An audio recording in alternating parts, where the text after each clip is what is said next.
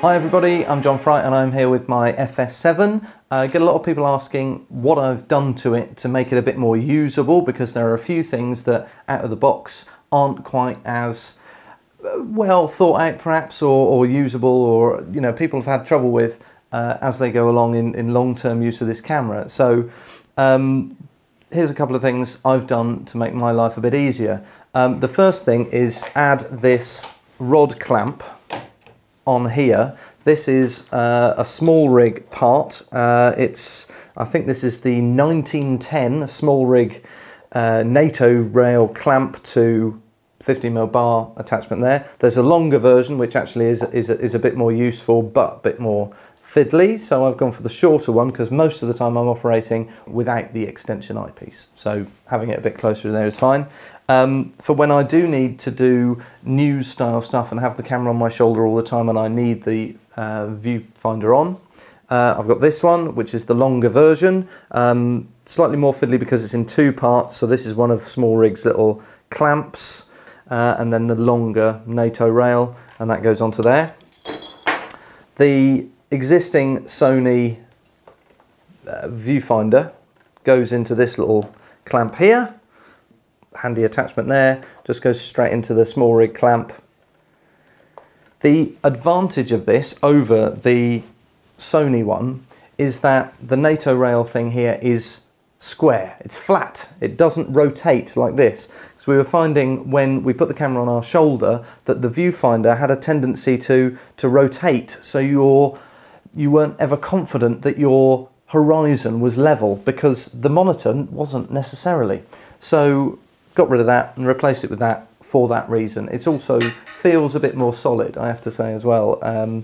Something else I've done is put this old bracket on here. This is simply an old flash bracket, I think. It's a piece of metal with two holes drilled in it and two of these little screws through straight into the top of the FS7 there and straight into the bottom of the Shogun flame here.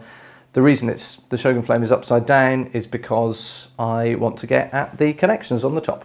That's easy, and that's great for your director or focus puller to look at on the side of the camera there. And you can easily have this on your shoulder in this configuration, which is, the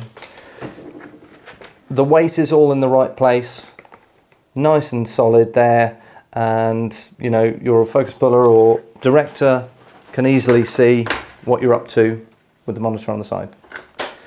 Another thing I've done, which is probably the most significant out of all these, is this microphone holder.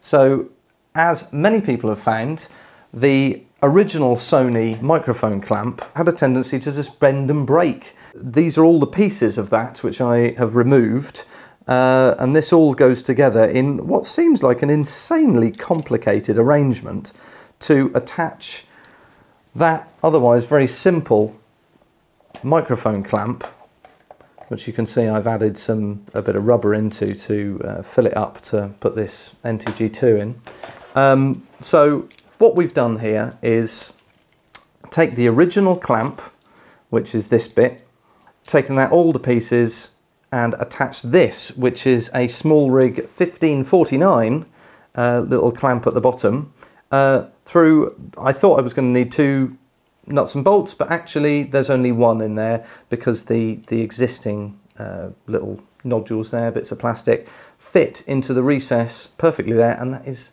incredibly solid. What you have lost from this arrangement is a little bit of the dampening separation, the little rubbery bit that helped to isolate the microphone from handling noise of the camera, but frankly I never found that as a problem anyway, and the amount of time I'm actually using the top mic for sound is almost never, so all I wanted was a more solid connection. So with that attached, you can see we've now got a beautiful solid clamp on there. Put the mic back in. The other nice thing about this is you can, if you haven't got a matte box on, you can mount the microphone upside down on here, so you get the microphone ends up here, which is a lot lower and lower profile, smaller sort of footprint. And when you come to put the camera away, unscrew it.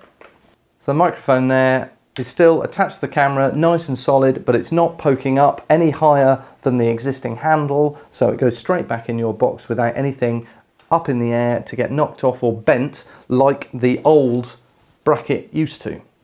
So that's my favourite little amendment here. So that essentially is just a small rig 1549 rail clamp with this little mounting point underneath, screwed straight in from the existing Sony microphone clamp. Those are just a few of the things I've done to my FS7 to generally improve the solidness of a couple of the existing mounts on here and here, and I hope that's been useful. Thanks very much for watching.